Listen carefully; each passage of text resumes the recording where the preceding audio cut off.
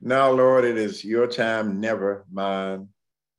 Let me decrease as you increase. So, God, I ask you to enlighten our minds, soften our hearts, and unite us, that we, your people, might speak out against sin, against war, against hatred, that we might be people who are praying hard for the people in Europe and Ukraine.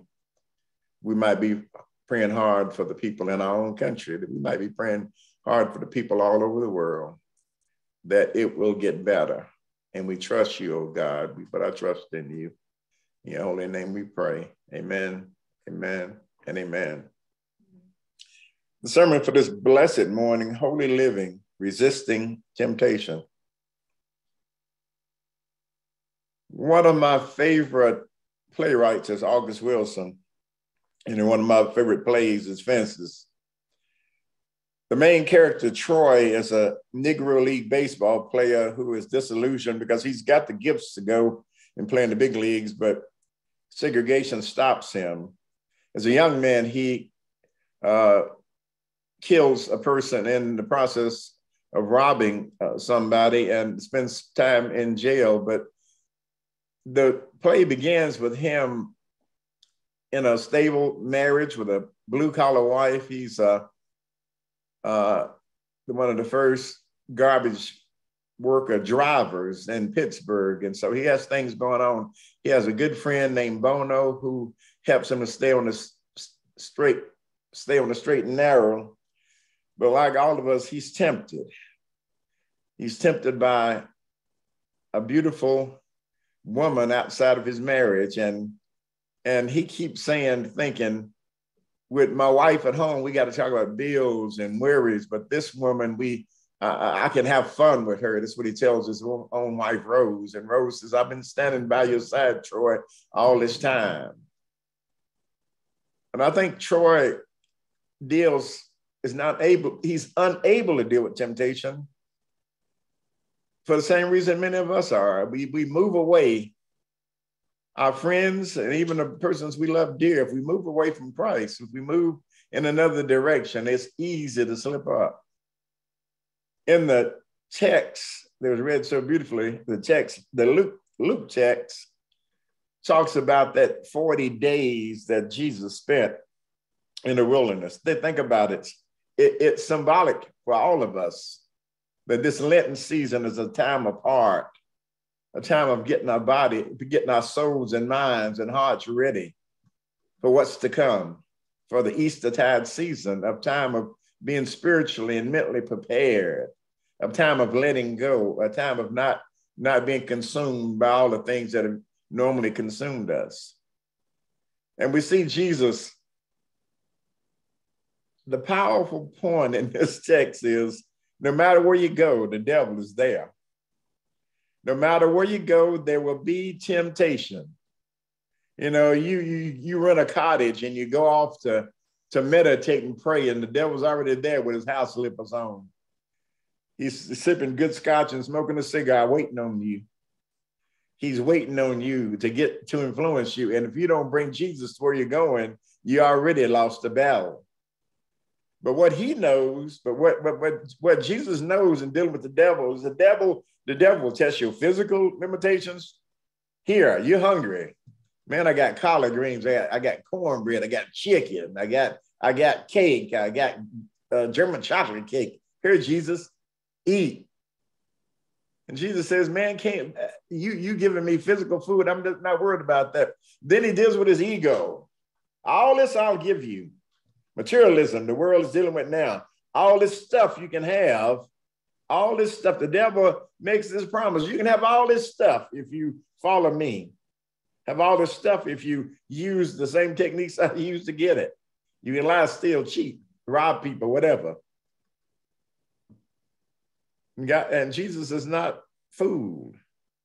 Then it says, you got all this power, throw yourself off and let angels come and get you. And finally, the devil understands and knows that Jesus is not going to be moved that day, and he goes on to fool with somebody else. As the devil fools with you, does he know? Does he understand and know that you are ready, that even in your own wilderness, you have memory. Even in your own wilderness, you remember the story of how you got from A to Z. Do you remember that each trial and each tribulation, you were never alone? Do you understand and know that with God, anything is possible? You have that memory to understand and to know that even in your darkest moment, even in your wilderness, when you come out of the wilderness, when you come out whole and better because you have tarried with God. You wrestle with your own consciousness, with your own sin, with your own evil. You have taken score of where your life has been. And you come out of the wilderness as a better, stronger person, fortified, because you have tarried with God. You have been with Jesus, and you know and understand that the devil is he's small potatoes. Small potatoes when he's compared to Jesus Christ. He doesn't have anything to give Jesus that Jesus doesn't already own. He doesn't have it. He doesn't have any food any better than what Jesus can give us. He doesn't have any property any better. What the text tells us is that, yes, there will be times of temptation. How you deal with, how you resist temptation is not up to you, because alone, you can't resist the temptation. Alone, you can't resist the temptation of beautiful women or beautiful men or getting some ill-gained fortune. You can't resist that unless you are traveling with Jesus. And Jesus is the one who says to you, this is the way you ought to go. We live in a world where we really justify the bad we do, and we rationalize and make it good. It's okay to cheat somebody if they don't know any better. It's okay to put people in slum houses if they can't do any better.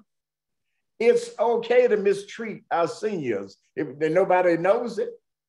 It is never okay to do the wrong thing.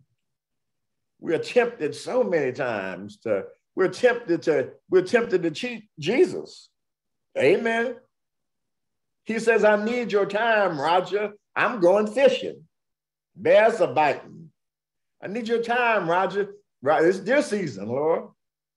I need your time. Something they got a sale on over there. A sale going on the J.C. Penney's, and I got 2-for-1 coupons. So tempted. I need you to feed the hungry. I'm hungry myself. I can't feed nobody else. My freezer just ain't full enough for me. I ain't got time to give nobody else anything. We're tempted to do so much wrong. But those who follow Jesus are able to hold their hands up to the sky and say, I ain't perfect. By no stretch of the imagination, I'm not perfect.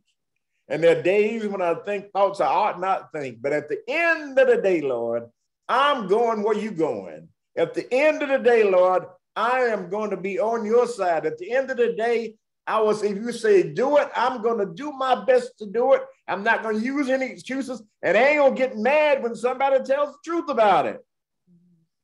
We get so angry when people challenge us about our cheating Jesus. Get so mad.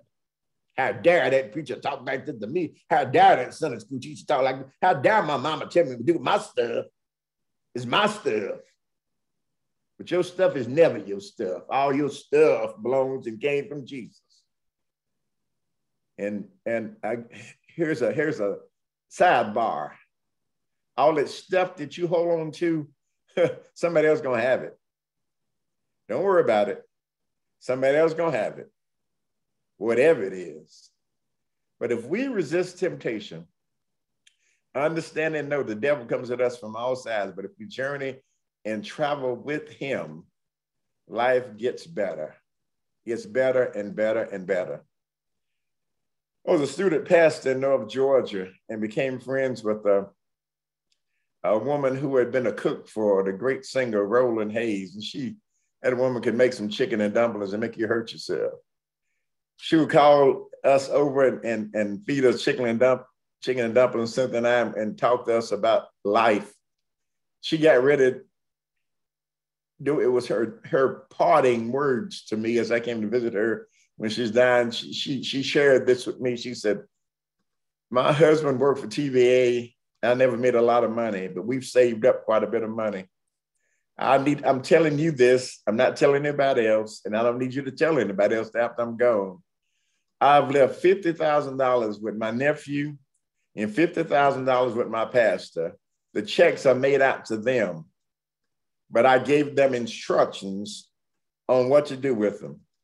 They have a choice. When I'm gone, they don't have to tell anybody that I told them anything. They can just take the money and spend it. She said, but I want you to make sure that you understand and know what they're doing with the money. I said, well, you really, Miss Mary, you won't know anyway. She said, yeah, but I just need you to, it's a lesson for them. It's a lesson for you.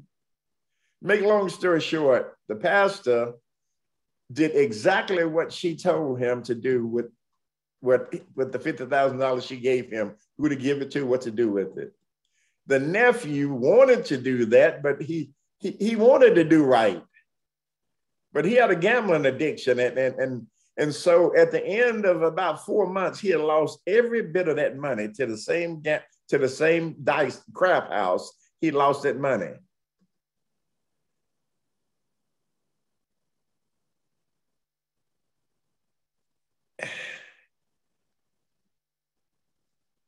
That church received an anonymous $50,000 donation. $50,000. I know where it came from. The man who had cheated him out of that $50,000, the owner of the dice house, gave the $50,000 he had cheated the kid out of to the church.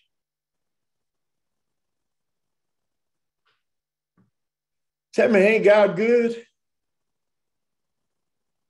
God is awesome.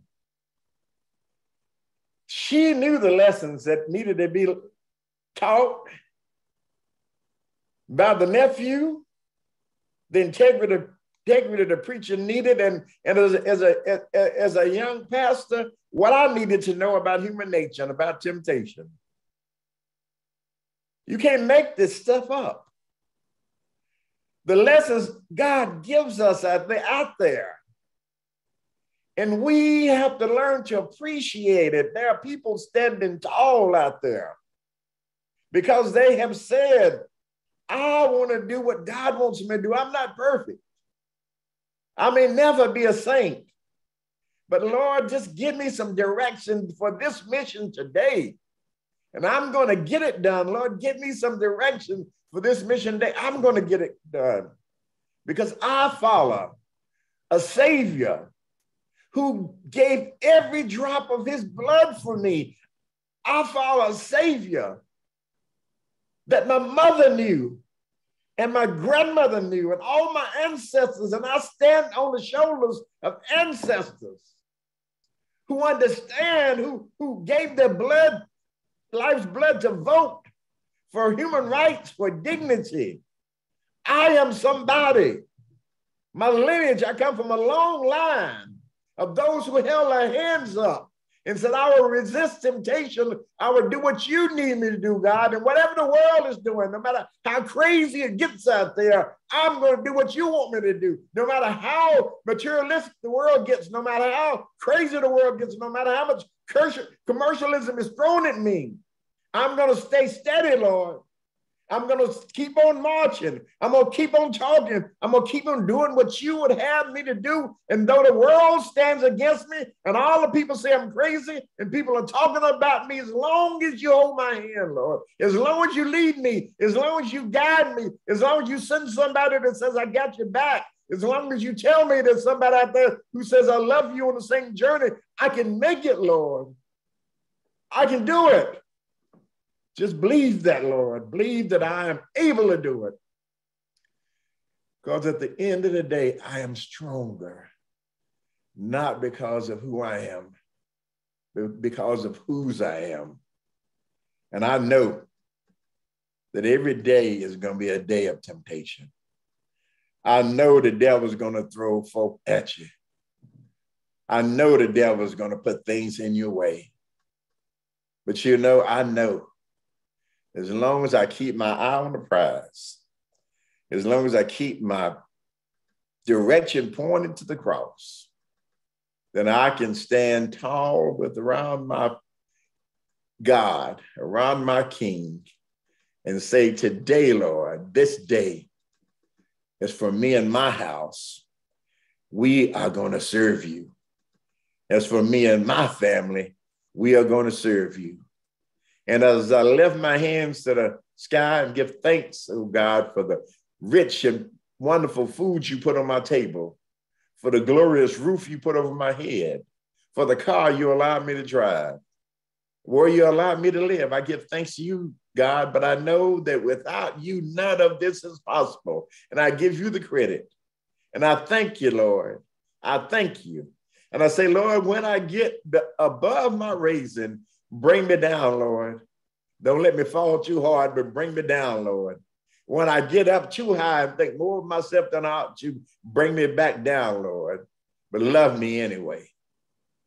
As we get ready, as Reverend Jones gets ready to lead us and guide us through this time of Holy Communion, let your memory remind you of what God has given to us.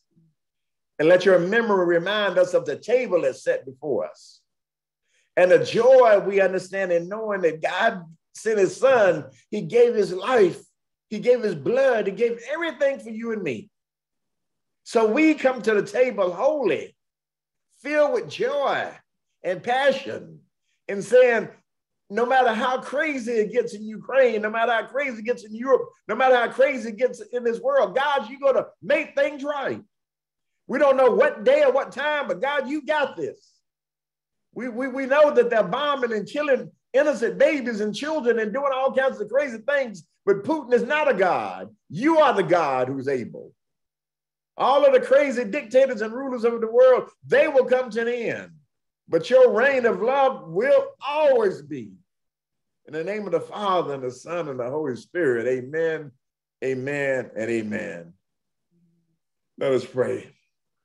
Lord, in the midst of so much bullets flying, here, there, and everywhere, hatred, malice, mischief, violence, in the midst of all that, there's a glow of love around your entire world, around every continent, that says this is going to be okay. This is people stand tall and do the right thing, resist temptation, and love ye one another. For those who are listening to my voice and who need to say yes to Christ, those who want to be able to say, I repented of my sins, Lord, just come into my life, direct and guide me. You can you know how to get in touch with us at Centenary.